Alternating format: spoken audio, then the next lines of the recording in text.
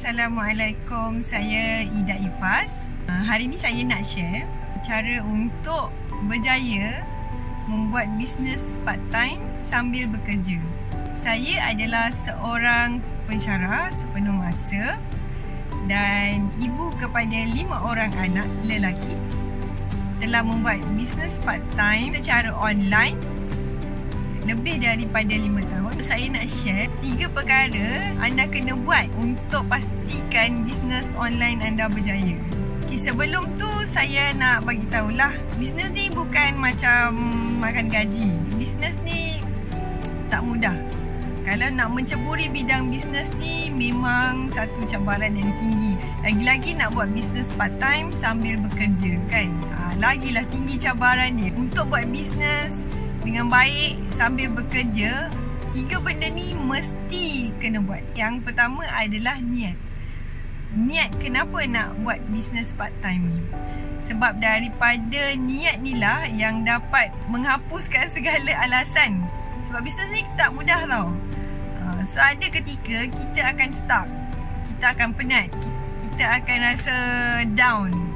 Masa tu lah bila kita dah betulkan niat, InsyaAllah apa pun cabaran yang kita lalui sepanjang kita buat bisnes ni, InsyaAllah kita akan dapat lalui dengan baik.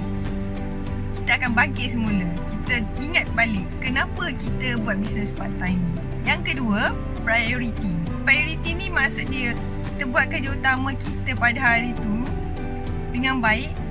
Kita mesti allocate, sediakan masa kita untuk buat kerja bisnes part time. Priority kita kena samakan antara priority kerja utama kita dengan bisnes part time kita. Benda tu memang tak mudah lah.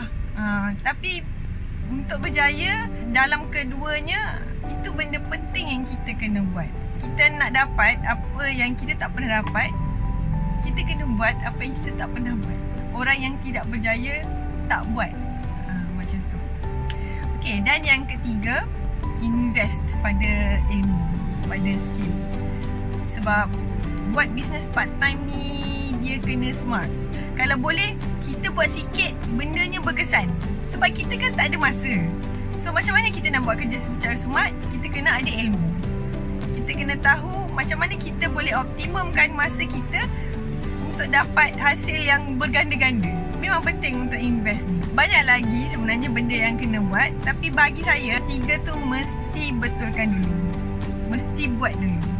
Supaya kita dapat ubah masa depan kita, boleh bantu diri sendiri dan juga keluarga kita. Okay, moga apa tips yang saya bagi tu sangat bermanfaat. Dan kepada mereka yang berminat untuk buat bisnes part time, boleh hubungi saya. Saya boleh bantu anda untuk berjaya dalam bisnes part time dan menambah income tambahan.